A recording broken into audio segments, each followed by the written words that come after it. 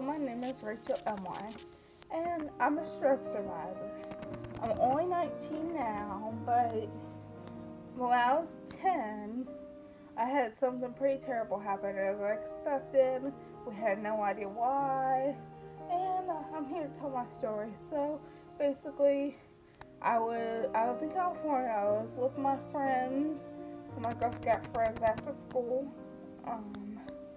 and I raced from somewhere, I remember, and I stepped into my branch cracking. I felt like my brain was cracking into a million pieces.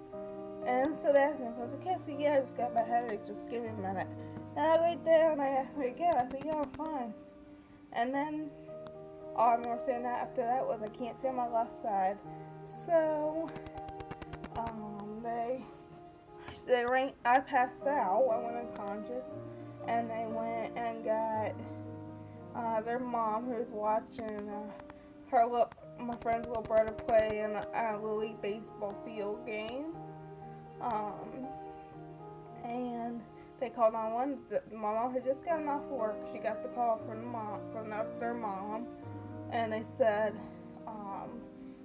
they had called the medics. They weren't sure what was wrong, and the medic came over and told my mom that I was having a stroke. They knew right away. They took me over to Oakland Children's Hospital, but they don't do pediatric stroke victims there. Well, not very many people do, because it's very rare for a 10-year-old to have a stroke. And then they stabilized me. They transferred me over to UCSF, University of California, San Francisco. They do have pediatric stroke victims there. And so what they did was they did a bunch of tests. They kept looking right in here because they knew I had this section. I wasn't sure where I was bleeding internally. And so what they did was they did some more MRIs and looked. It was like right in my brain. And so what they did was they gave my parents 3 options. They kept me on heparin, which is super blood thinner. They could just clip the blood vessel. I wouldn't get any oxygen to that part of the brain ever again. Or they could put in a stent, which was a pretty risky and experimental procedure.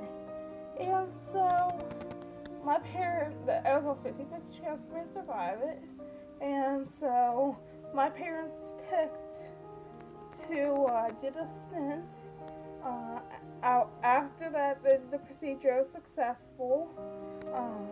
I had 2 strokes, so what happened was I had the first stroke. I lost all function of my so 24 hours later, I got that all back. But then that night, I had another stroke. That's what took it all away. But after the procedure, I stopped having strokes, and they put me on Plavix and aspirin for the meantime. They didn't take me off Plavix till later, but so they said I was gonna be okay. I was in the ICU for two weeks after that. Then they transferred me back to Oakland Children's to get physical therapy, speech therapy, and occupational therapy. I was in there for 2 months. In less than 2 months, I went from a bed to a wheelchair to a cane to brace to no brace within 2 months. I'm very lucky.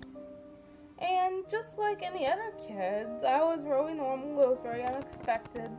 I had no idea what a stroke even was. For the longest time, I blamed myself for the stroke.